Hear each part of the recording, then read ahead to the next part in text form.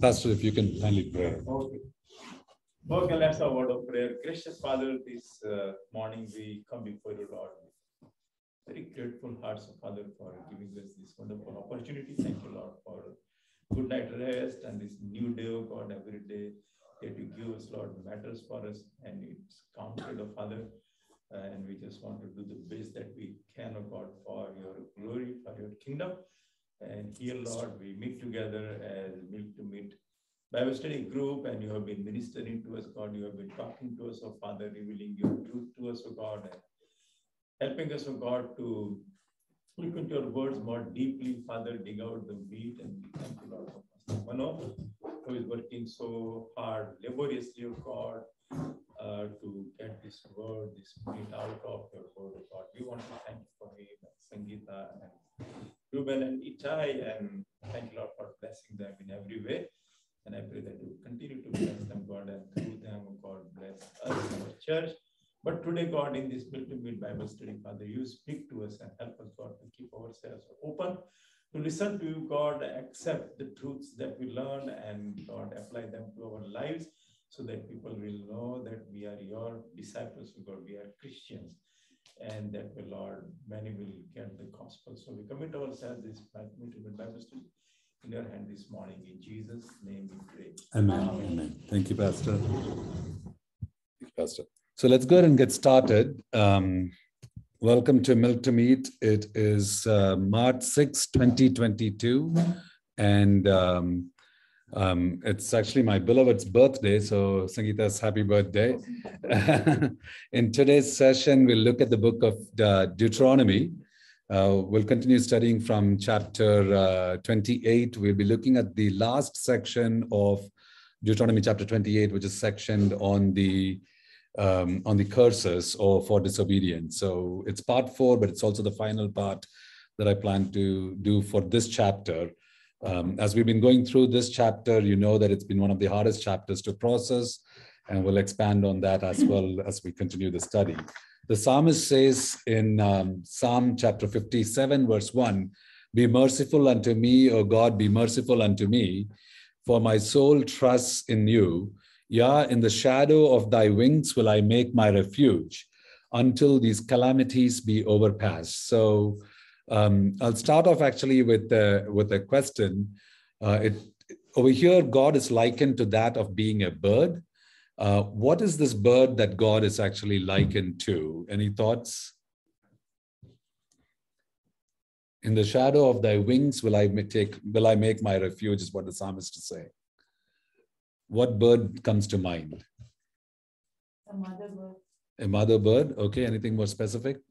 Because the chicks hide in the shadow of the wings. Okay, beautiful. So the Bible actually says, so we'll actually look at that in the context. We'll hold on to that thought. It's a mother bird that holds on, where the chicks hide under the shadow of its wings.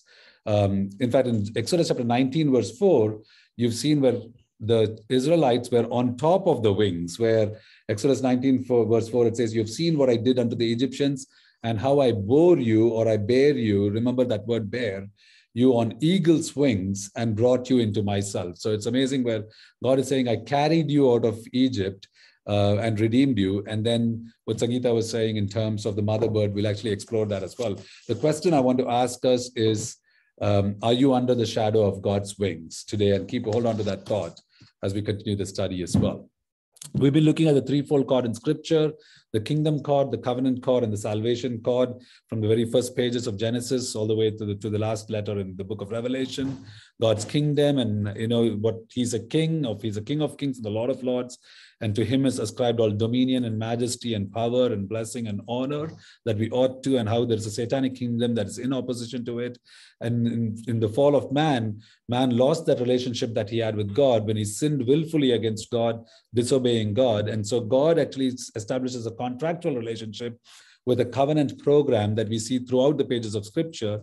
And that covenant program consummates and is even made possible because of what Jesus Christ did on the cross by being our Savior. And so the salvation cord that kind of threads through the two other cords that we see in Scripture itself. So It's the Kingdom and Covenant Program of God is what we've been studying, and we've been at the Covenant Program looking at the Mosaic Covenant. A couple more sessions, and we'll be moving from the Covenant Program, from the Mosaic Covenant to the Davidic Covenant, which is next. A quick recap on the consequences or curses for disobedience. Deuteronomy chapter 28, it talks about what we looked last week from 47 to 57. Not serving God means you're serving someone else. The people of Israel did not serve the Lord, and so their disobedience led them to become servants of a foreign nation. Servitude under a foreign nation was a consequence of their disobedience. Scarcity of the fruit of the cattle and the fruit of the land was also a consequence of their disobedience. And then we looked at how, servitude, scarcity, and being under siege, that brings great scarcity and horrifying desperation to the point of cannibalism, is a consequence of disobedience as well. We looked last week also in terms of what it said as part of their scarcity. They will have no corn, no wine, no oil, no kine, no flocks of sheep, which would mean that there'll be no ways for them to be able to offer a sacrifice that is acceptable to God himself, that will be accepted by God. And we saw how it was a typology or a typology of Christ himself, who is the fallen corn of wheat, who verily, verily said, unless a corn of wheat falls and dies, it remains alone. And John chapter 12, verse 23, 24 establishes it.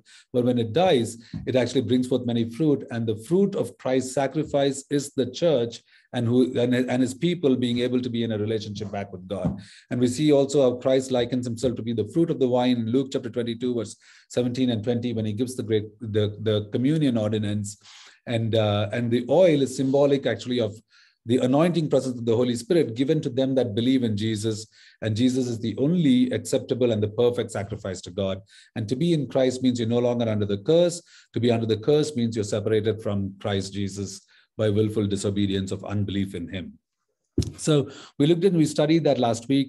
The overall section in Deuteronomy in terms of 28, this section on the curses, we've looked at the first 4 sections, from the antitheses to blessings to the Lord shall, in terms of the section that starts with the Lord shall, and then the next section is thou shall. We looked last week on servitude, scarcity, and siege. And today we'll actually be looking at the final section, which is plagues, plugged, panic, and peonage, or slavery, from Deuteronomy chapter 28, verse 58 to 68. So turn with me in your Bibles to Deuteronomy chapter 28, verse 58 to 68. We're going to be reading from it and then expositing on it and seeing what God is to teach us, each one of us, the truth that is in his word. Also, as I say always, this text is one of the hardest material that, it's to read and process, but we must be very careful to recognize that all scripture is God-breathed, and it's given unto us for doctrine, for reproof, for correction and instruction in righteousness, so that we, the man and woman of God, can be thoroughly furnished unto good works, which we see in 2 Timothy chapter 3, verse 16 and 17, where unto good works, and that good works, as Matthew 5:16 says, that bring glory to God the Father in heaven. So it's not that works make us righteous, but because we are righteous, we ought to do good works that will bring and glorify God the Father. Again, a warning I will give you is, as you read through this text, it may seem and come across like God is actually very harsh, but without the proper context, it can lead to misconceptions and misunderstandings of the nature and the very character of a loving God and who's gracious. So pay attention to the seriousness of the text, but don't be very quick to conclusion without deeper study. So Deuteronomy chapter 28, verse 58, it says, if thou wilt not observe to do all the words of this law that are written in this book, that thou may fear this glorious and fearful name, the Lord thy God. Now, what's interesting over here is he talks about if you will not, it starts off, it's a conditional aspect, if you will not observe to do, meaning he puts observance of the law, which is knowing the law, what it is, and obedience to the law as well, which Christ basically says, if you love me, you will keep my commandments. So it's an expression of love that comes in, which is in terms of what God is trying to teach us even through the law itself. So it is not some of the words, but it is all of the words that is written down, or the words that is Debarim, or the Torah, the instructions. And it says to fear God's name, which is glorious, and fearful. The word glorious over there comes from the Hebrew word kabod or kabod, which is essentially to mean that it is something that is heavy. And the word fearful over there is the Hebrew word yareh, and what that means is something that is awesome. So you could read this to say that you may actually give awesomeness or make God feel reverent in terms of the glory or the heaviness of his hand on our lives, and then in terms of the fearful name of God, which is an awesome name of God. And he actually goes on to say that the name of the Lord is the Lord, thy God, making it extremely personal, that it is your God. Now, the point that I want to make over here is to fear his heavy name or his kabod name means to say that to bear the name of Christ as Christians, as part of our application, is to actually carry the cross, is to bear the cross of Christ. Many times what we end up doing is we make Christianity into a ritualistic religious framework where we don't actually give God the glory by doing things because we had said to do things, as opposed to us actually expressing by carrying the cross, which means when it is hard for us to forgive someone, we ought to forgive someone. When it's hard for us to bless those who curse us, we ought to do that. And so things that in terms of God is saying, I want you to be distinct and separate, unlike the other nations, because what is important is you're bearing my name, and that name is a heavy name to bear. And so praise be to God that by the Holy Spirit of God, we can actually give him the glory that is due unto him.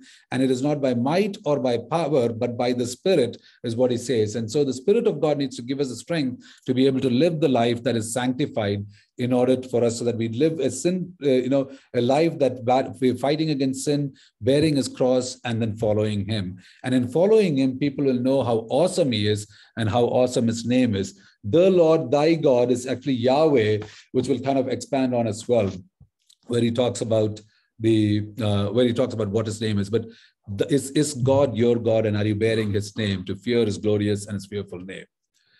The next section, Deuteronomy chapter 28, verse 59 to 61, it says, then the Lord will make thy plagues wonderful, and the plagues of thy seed, even great plagues, and of long continence, and sore sicknesses, and of long continence, meaning long sicknesses that will be prolonged. Moreover, he will bring upon thee all the diseases of Egypt, which thou wast afraid of, and they shall cleave unto thee. Also, every sickness and every plague which is not written in the book of this law, them will the Lord bring upon thee until thou be destroyed.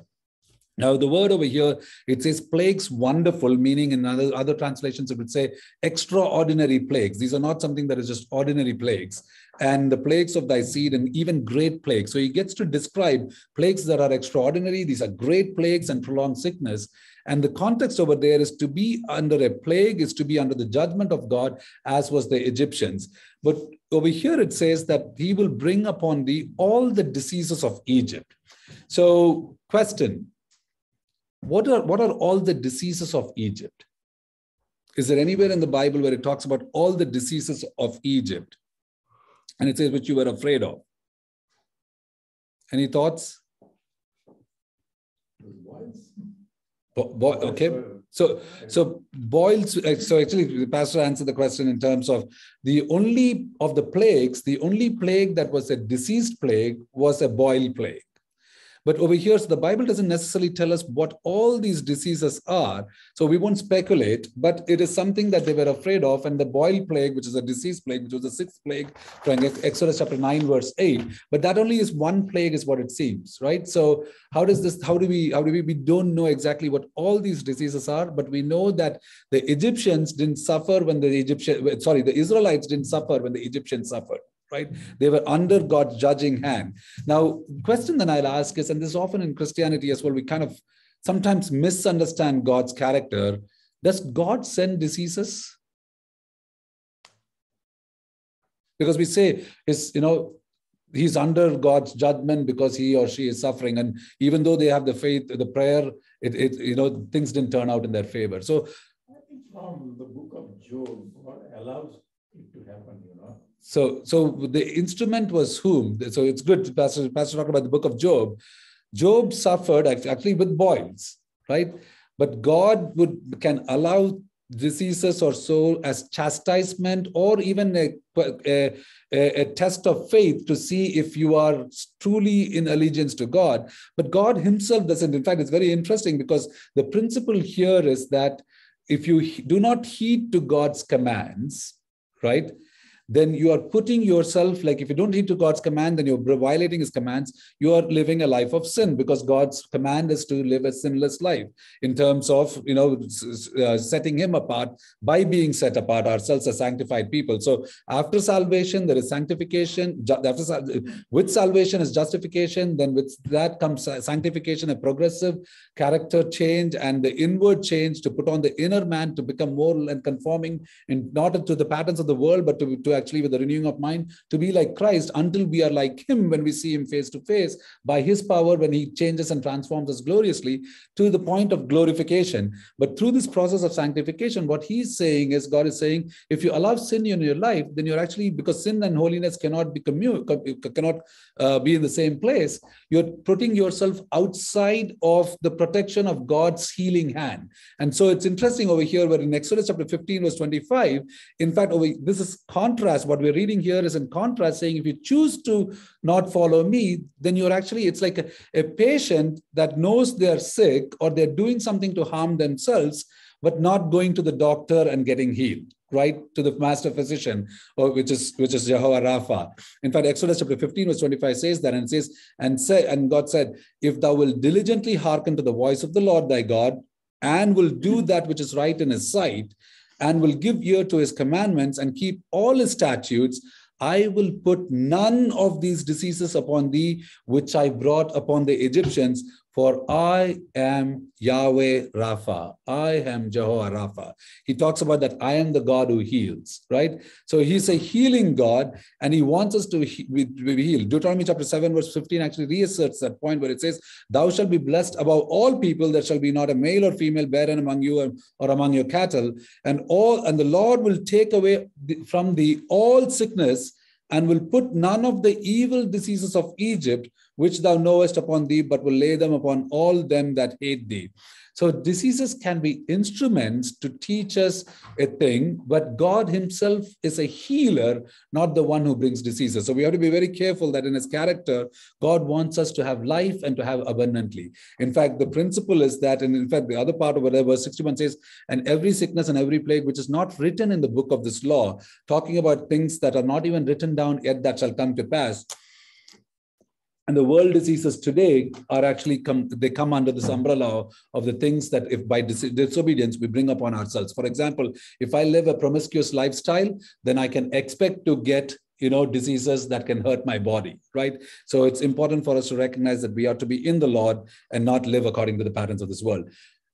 The more fundamental thing that I want us all to recognize, if you have a disease and it is a terminal disease, what happens if you do not treat that disease? What's the outcome? You die. The wages of sin is death. Sin brings diseases to the soul. And so it is important for us to recognize, unless you treat it, and like Yahweh Rapha or Jehovah Rapha, Yeshua Rapha is what we read in the scripture with Matthew chapter 8, verse 16 and 17. When the evening was come, they brought unto him many that were possessed with devils, and he cast out the spirits with his word and healed all that were sick, that it might be fulfilled, which was spoken by Isaiah the prophet, saying, he himself took our infirmities and bear our sicknesses. Remember when we looked at Exodus chapter 19 verse 4, he bore them out of the land of Egypt. He redeemed them and he saved them. And now he protects them in terms of being the one who bore them out and bore our sicknesses. 1 Peter chapter 2, 24, 25, we very commonly refer to this, who in his own self, talking about Jesus Christ, self, bore our sins in his own body on the tree, on the cross, that we being dead to sin should live unto righteousness, by whose stripes you are healed. For you were as sheep going astray, but are now returned unto the shepherd and bishop of our souls. The only treatment for a sin-sick soul is Yeshua Rapha, the Lord Jesus Christ. There is no other means to which one can be saved from the sickness that plagues all of mankind. Just one thought about.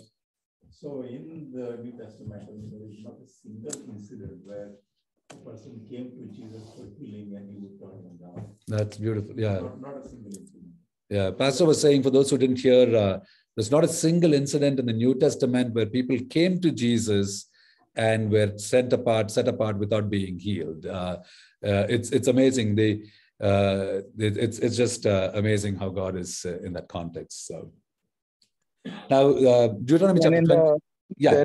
There are in the place where it says he was unable to do miracles, that was for lack of faith. So that is true. It doesn't say sickness, but it does say that. Yeah. Right. He leaves like Chorazin, and I think he says, woe to Chorazin, and to, is it Bethsaida, where he says he had to leave the place because he could not do, because of the lack of faith. Good point. In fact, that's actually a very good point. It's the faith, the prayer of faith that heals. And the prayer of faith is in terms of salvation. And, if we were to extend it to physical ailments, if God so wills, like even we don't know about the thorn in Paul's flesh, what it was. Was it a physical ailment? We really don't know. People speculate about it, but God may leave a thorn in our flesh to keep us always recognizing that His grace is sufficient and more than sufficient for us. But good point, Brother Srini. Qualify my statement that whoever came to Jesus by faith. By faith, that is correct. Was never left. That's very good. Yeah. So the next part is Deuteronomy chapter 28, verse 62 to 63. Let's read that. And it says, and you shall be left few in number, whereas you were as the stars of heaven for multitude, because thou would not obey the voice of the Lord thy God. Again, the same phrase there, the Lord thy God. And it shall come to pass that as the Lord rejoiced over you to do you good and to multiply you, so the Lord will rejoice over you to destroy you and to bring you to naught, and ye shall be plucked from off the land whither thou goest to possess it. Now, it's the words over there is, stars of heaven, multiply. What does that remind you of? Abraham, right? So it's the promise that was made to Abraham. In fact, interestingly, if you reverse what is said over here, it's the promise that we would read in Genesis chapter 22, verse 16 to 18. And it says, it's a testament, of God, where He says, and said, by myself have I sworn, said the Lord, for because thou hast done this thing and hast not withheld thy son, thy only son, that in blessing I will bless thee, and in multiplying I will multiply thy seed as the stars of the heaven, and as the sand which is upon the seashore, and thy seed shall possess the gates of his enemies. And in thy seed shall all nations of the earth be blessed, because you have obeyed my voice. It says you did not obey my voice. And so from what you were in terms of numerous, that as the stars of heaven, you're going to become nothing to bring to naught, and you won't be multiplied, unlike what I had given in the promise itself. These words were given in that context that through Abraham, the seed will come, talking about Jesus Christ Himself in Genesis chapter 3, in Galatians chapter 3, where it talks about the seed that is Christ Jesus. But what I want us to take in terms of application for us today is this. It's a word of warning that disobedience will lead to diminution, to the point of nothingness, that we cannot actually be a blessing to others. So obedience brings blessings to us, and it brings blessings to us so that through us, others can be blessed. And Jesus being the blesser of all, the great high priest and the one who can bless, Jesus being the blesser of all, the question for us is, for me and you, is, are we living lives of obedience that showcase to others that Jesus is the one who is the blesser of all and the blessing to all nations? Otherwise, we will be taken from what we have been given to nothing, is what this teaches us. So, and it also talks about how one will be plucked from off the land, meaning that the land that was cursed in Christ is blessed. But if you remove from the land, then there is no agent for the blessing to flow into the land. So we ought to live that life in the land that God is taking, that God has placed us, with lives that are sanctified, so that we don't actually become a means to dishonor God. And so that's the application for me and for you today, that we remember God's promise. He wants to bless us and bless us so that we can be a blessing. That's why He told Abraham, in blessing I will bless you, and in multiplying, I will multiply you. So a homework for each one of us is take account of all the blessings that God has given us, from health, from family, from, just the peace that passeth all understanding, the assurance that we will be with him forever. There is so many blessings that God has given us. You can't even count them, right, as the stars of heaven. But what are we doing? Are we hoarders of those blessings, just holding on to it? Or are we truly being a blessing like Jesus himself was, where he went out into the nations, he went out to bring salvation to the people. And so we bring the Savior who brings salvation to the people, and let us be a blessing to others and not be plucked out of the land. Yes, Pastor. So I think that is exactly what happened with the people of Israel. Right. God chose them, elected them, so that they will become blessings to people. But then they became, how would I say, self-centered. They said, okay, we have temple, law, these there, so we are special people, and that's it. Right. So they kept themselves aloof. Right. From the Right. people, and so they are not. It's a good point. Pastor was saying how the Israelites were asked to be the light to the Gentiles, but they themselves kept themselves aloof. And it's interesting, Pastor, you use a word about aloof, because Jesus in the high priestly prayer says, Lord, I'm God, Father, I'm not asking you to take them out of the world, but that you are with them in this world, right? We are not of the world, but we are in the world to bring people to the world that God has given us. So it's a very good reminder for us that we don't make ourselves aloof, because yes, we are special people because we have Christ, but there is a whole nation, whole people group outside that don't know Christ as their Lord and Savior, and we ought to be the means to be able to bring that blessing to the nations. That's our very purpose. That's the only purpose we live, actually. There's no other reason to live. So Deuteronomy chapter 28, verse 64, and the Lord shall scatter thee among all people from the one end of the earth even unto the other, and there thou shalt serve other gods, which neither thou nor thy fathers have known, even wood and stone. God shall scatter thee among all people, and you shall serve other gods. God was actually bringing them into a land removed from the curse of bondage in Egypt. God was warring for them, leading them into this land. And here it says, because of their disobedience, God will just scatter them, which means they will not have God to lead them. And Sangeeta earlier talked about, in fact, Prophet Ezekiel prophesies this, and he says in Ezekiel chapter 5, verse 12, he says, a third of thee shall die with pestilence, and with famine shall they be consumed in the midst of thee, and a third part shall fall by the sword round about thee, and I will scatter a third part into all the winds, and I will draw out a sword among them. Now, what is interesting is, this is in contrast to the words of Jesus Christ when he came and looked at his people and he wept over his people. And this is what he says in Matthew chapter 23, verse 37. O Jerusalem, Jerusalem, thou that kills the prophet. Ezekiel was a prophet who prophesied about the scattering if they choose not to obey the Lord. Thou kills the prophet and stone those which are sent unto you. How often would I have, this is the beautiful character of God in terms of how he likens himself to what Sangeeta was saying, the mother bird, where he says, how often would I have gathered thy children together, even as a hen gathers her chicken under her wings, and you would not. A picture of God where it is said that, I don't know how far it's true, it said when there is a forest fire and the birds that gather their chicks under their wings, they would essentially cover the chicks and the fire would burn over them. And when the fire is gone, the mother bird is dead in ashes, but the chicks are safe. That's the picture of how good God is. The wrath of God fell on Christ. And Christ is crying over there saying, how much I desire that you are not scattered, but you are gathered under my wings, and you're choosing not to. And because you're choosing not to, you will end up being in a state where you will not even know who God is, and you will serve other gods which the fathers have not known. And that's exactly what happened with regard to the life of Israel itself. So the application is this. They knew the one true God. Deuteronomy chapter 4, verse 35 says, unto thee it was shown that you might know that the Lord, he is God, and there is none else beside him. And yet by your lives of disobedience, you did not make him known.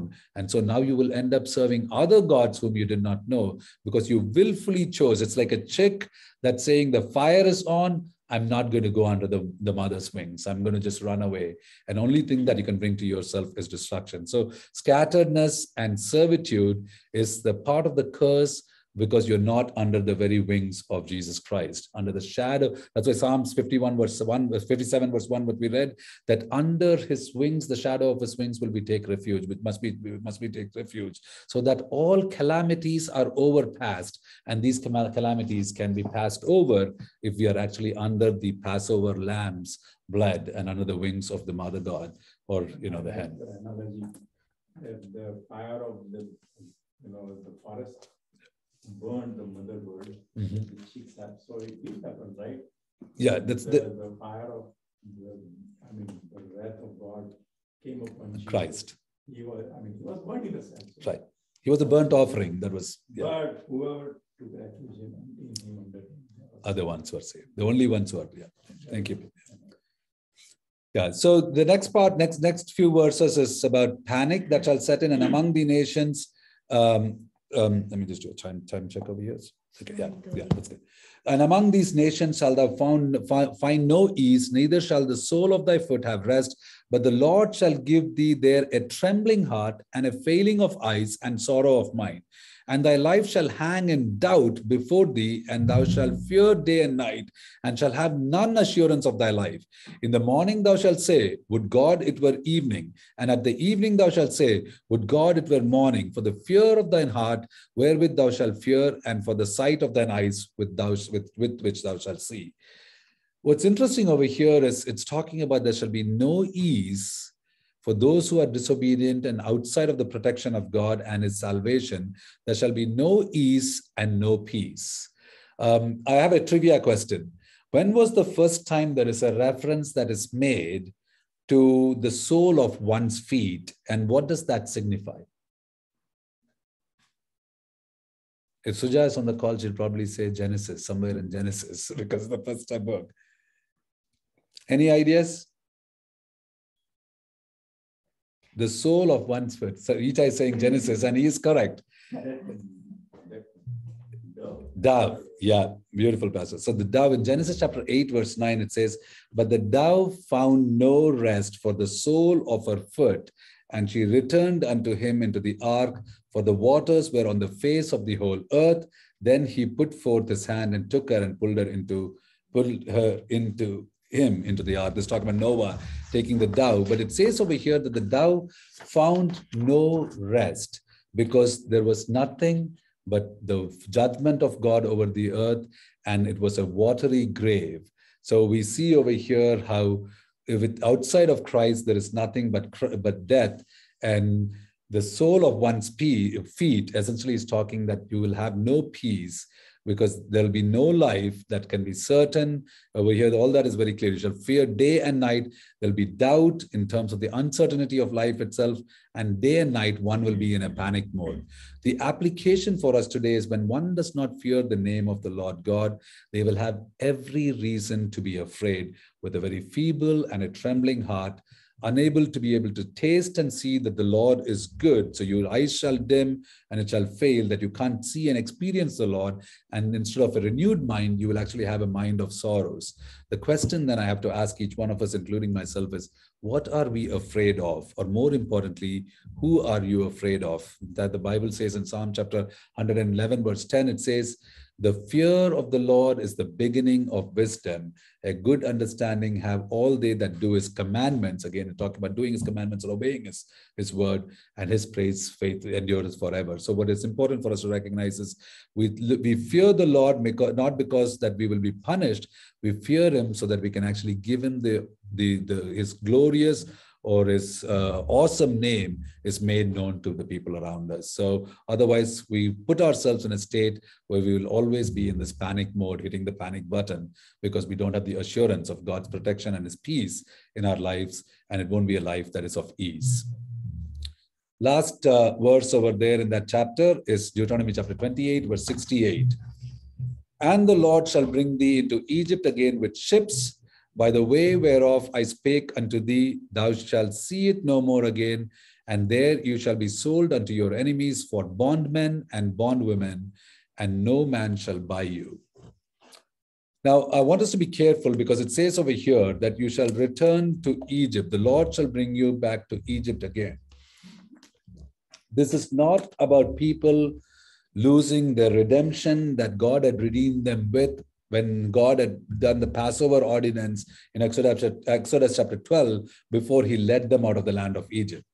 But this, I believe, because of the context and the text in there about bondmen and bondwomen, is about returning to a life of bondage or slavery.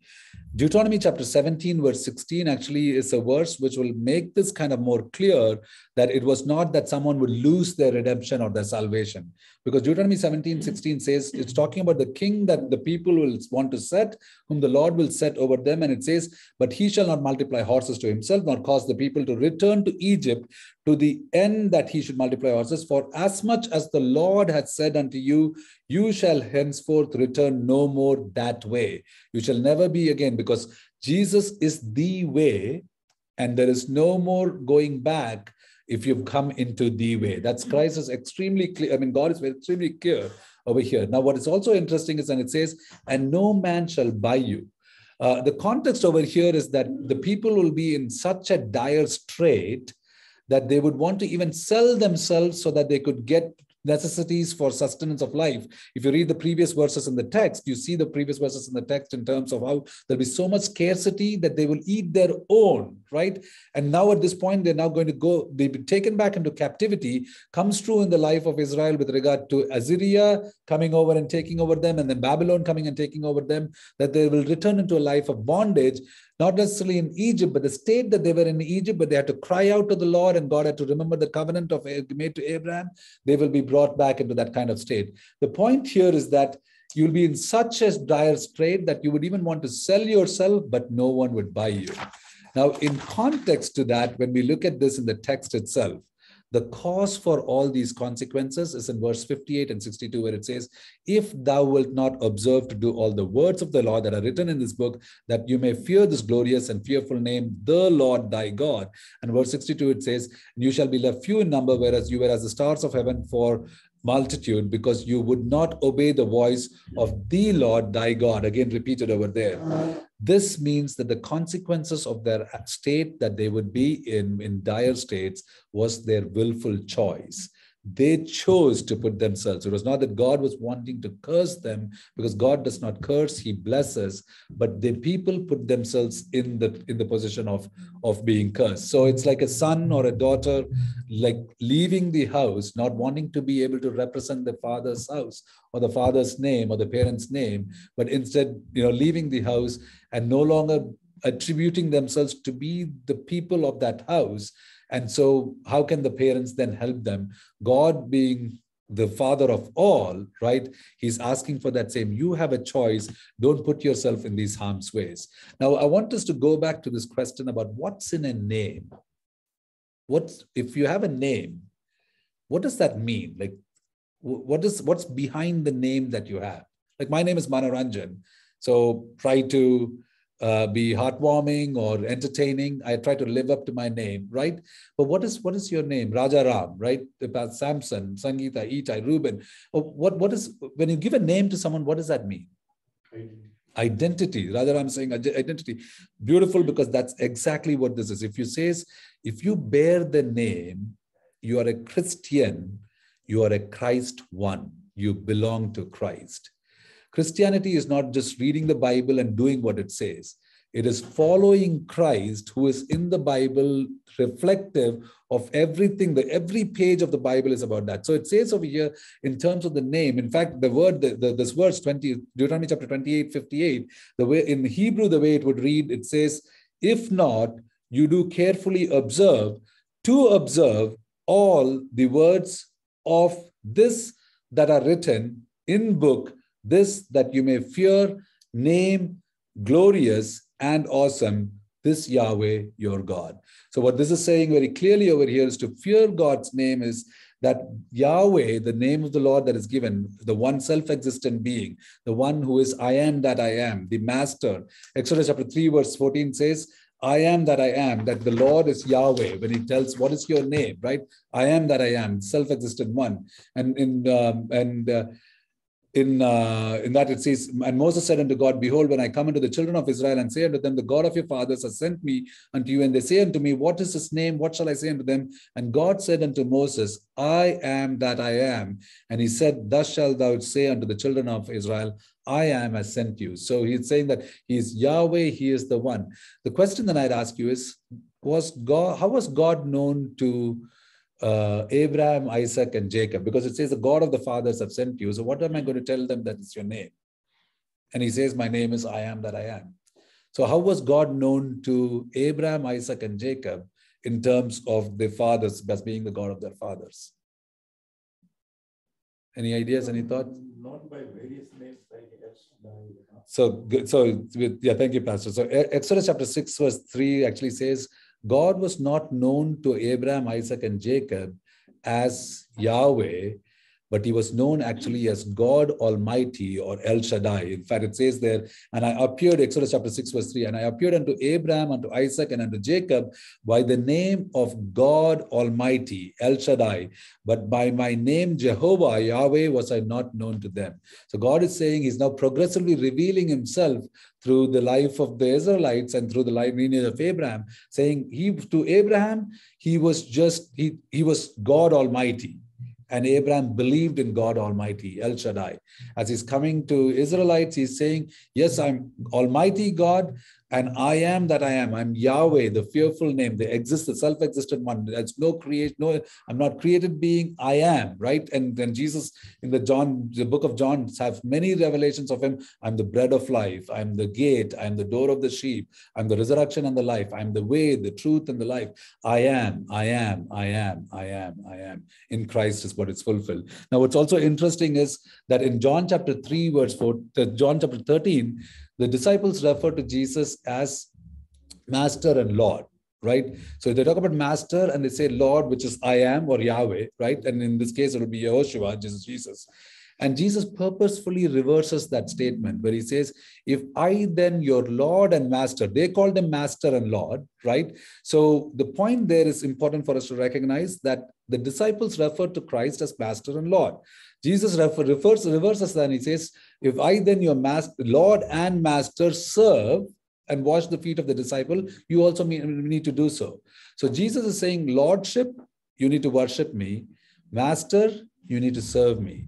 So worship and service go again hand in hand, we see in this context that we've been repeatedly talking about.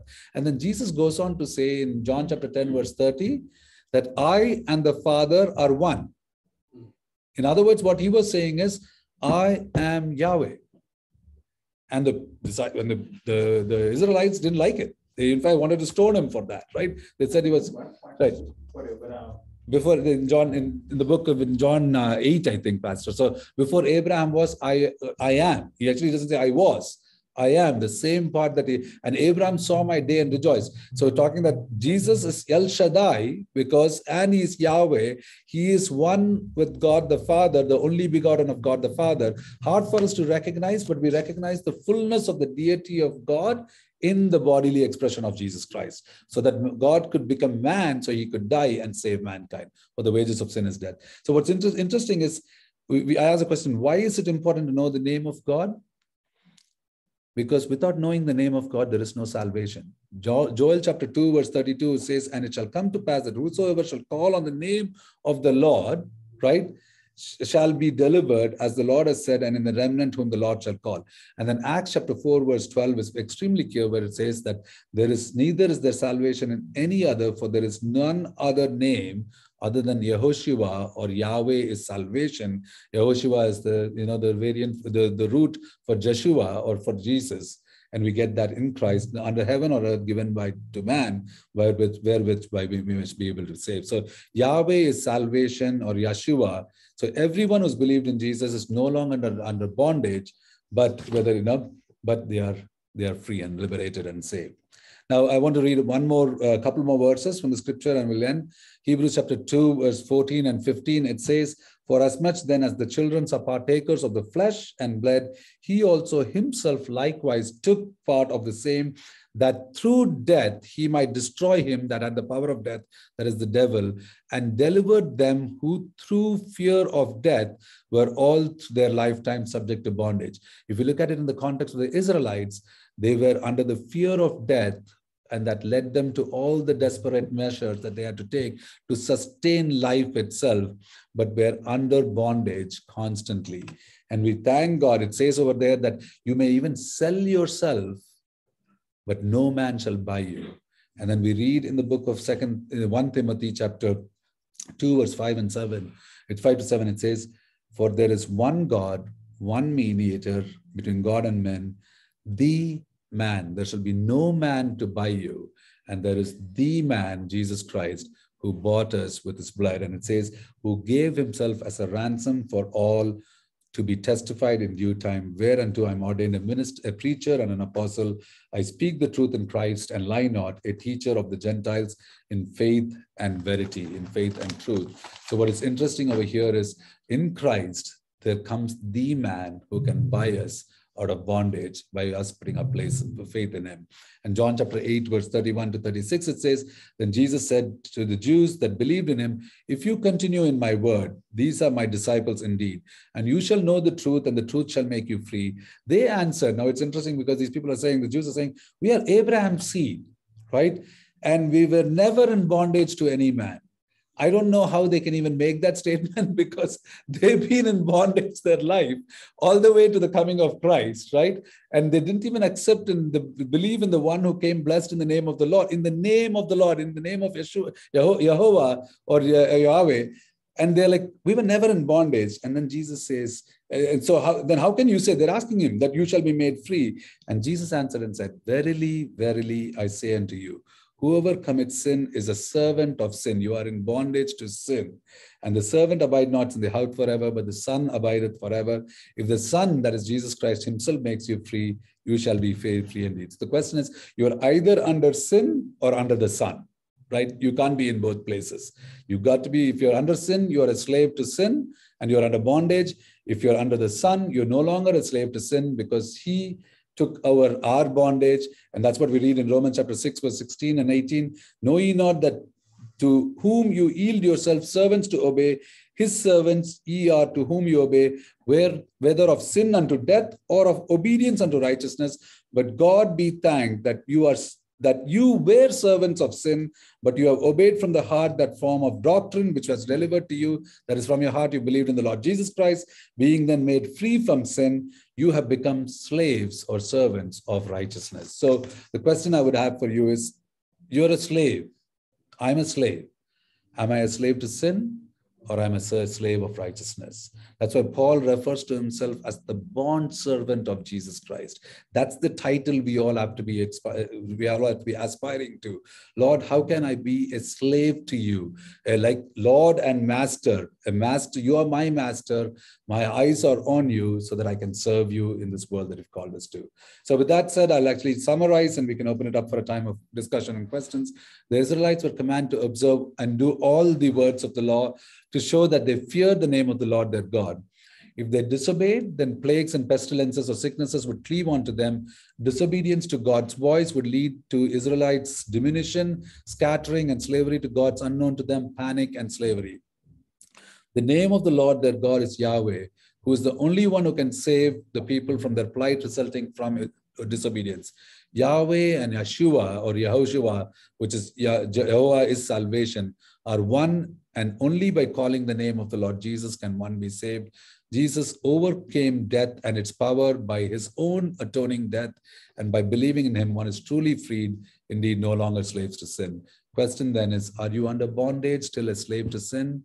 If you've not believed in the Lord Jesus Christ, this is your time to believe so that you can be saved from sin and we can become actually a servant of righteousness. And if you have believed in the Lord Jesus Christ, you're no longer under the old master, you're no longer under sin, but you are a slave of righteousness. Is your life reflective of that? With that, I'll keep quiet and let's actually open it up for a time of discussion, questions, comments, feedback, thoughts, and a time we can learn from one another.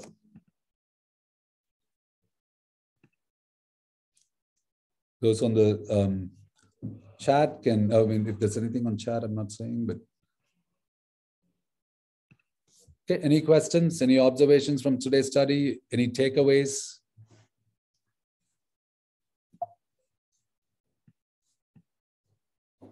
It's a quiet crowd today.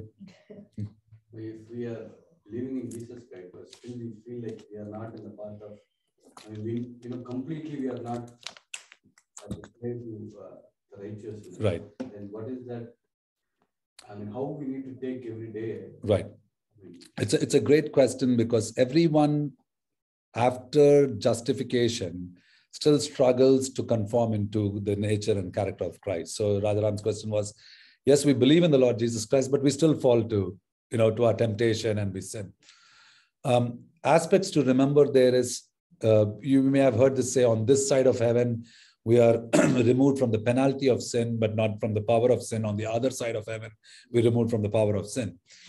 Genesis chapter 4, verse 7, it talks about how God is telling Cain, if you do well, then will you not be accepted?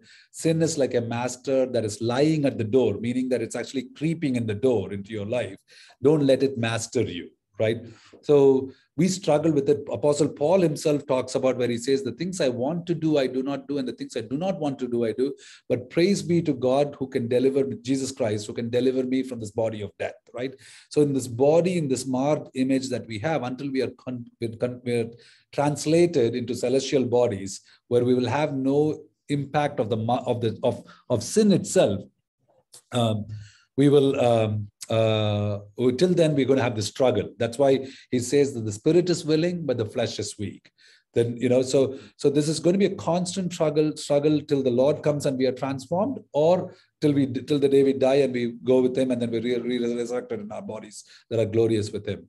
Having said that, Romans chapter 6 is where it says, just because I have grace, does it mean that I can continue to keep on living in a life of sin? And he says, me gonoito, meaning God forbid that I do that, right? And so Romans 7 then talks about how we are actually part of this righteous elect.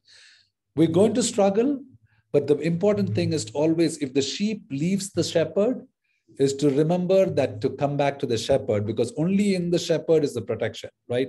And so we don't lose our salvation. That's why David, when he sinned, he didn't lose his salvation. He recognized that the Lord is his Lord, right? So he was saved from that perspective, even though it was pre-incarnate Christ that he had believed in. Okay, the Lord said unto my Lord. And so he recognized him. In fact, in Acts also, it says David by the Spirit recognized him. But David sinned. He fell into the sin of adultery and then committed murder, willful murder of Bathsheba's husband Uriah. And he, in his confession prayer in Psalm 51, he says, create in me a clean heart, O Lord, and renew a steadfast spirit within me, and restore unto me the joy of salvation. He doesn't say restore unto me salvation, because he didn't lose salvation. But the joy of having been saved had been robbed of him, because when we sin, we're not going to experience it. Something is going to be, the Spirit is going to be constantly inside, gnawing at us, because he is grieved. The Spirit is grieved. And so it is important for us to recognize that we live the life conforming not to the pattern of the world, but with a renewed mind, which is the mind of Christ, with humility, serving him, and doing that until the time when we will be glorified into the eternal state, where we will be like him, and there'll be no more sin or the effect of sin, because in Revelation it says there'll be no death, no tears, no crying, none of that, for God himself will wipe away the tears, which all came because of sin itself. Right? So it's a progressive struggle and a sanctification, which by our own strength we can't do. That's why we ask the Spirit and his help. Lord, the Holy Spirit, let him guide us as he leads us in the paths of righteousness, and he will do that. That's his job. Like John chapter 16, 8, 9, 10, 11, it says, when the Spirit comes, he shall guide you, right? Jesus says he shall teach you in all truth, and he shall actually be the one who will convict you of sin, that is our sin, our state, of righteousness, the righteousness of Jesus Christ, and of judgment. So you have a choice to make to be able to be in the fold. Right. Any other very good questions, sir? Any other thoughts, questions? or a takeaway from today's study? What about how can you be in Christ and be as sinless as possible, right? Mhm. The analogy I look at is like you're driving on a highway. It takes constant concentration to be in our lane. Mhm. So it's easy, if you sleep and you let go, it's easy to drift into the other lane. Right. So in our life, Christian walk of life, it's always, we have to be focused on Christ all the time. And if we don't lose focus on him, then it's very hard to drift away. To drift. So that's actually in Hebrews it says, so Sangeeta was saying that if you are driving, an analogy you could use is when you're driving, you have to be constantly paying attention and focused on the road.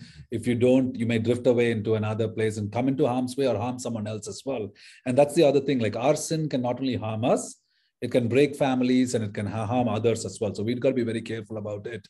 And so in that context, there's a verse actually in scripture where Hebrews chapter 12, verse, I think 1 and 2, it says, looking unto Jesus, the author and perfecter of our faith. Or in some verses it'll say, finisher of faith. He only is not only the author who gives us the faith in him, but he is the one who finishes our faith. So the thing over there is, yes, we can drive, but how much better if you let Jesus drive? Then there is no chance of accident if you let the Holy Spirit drive, right? And many times what we want to do is we let the Holy Spirit drive some portion of the way, and then we're like, I want to do this, and we grab the wheel and keep trying to drive on our own. So but our focus, keeping our eyes on Jesus, letting the Spirit drive, and so we won't put ourselves. It's a progressive, every disciple of Christ is going to struggle. It's reality. Because he told them, watch and pray that you won't fall into temptation. How many times? Not once, not twice. They slept like 3 times in that one night, right? And so because the flesh was not willing to give, the flesh thought it needed rest, but the Spirit was willing, and still it wasn't allowing, the flesh was contrary. That's why the struggle that Paul writes about is this flesh and the Spirit that's constantly in conflict. But beautiful, beautiful discussions. Okay. So if I can, Brother Rajaram, can I ask you to pray, if you don't mind, please? Come.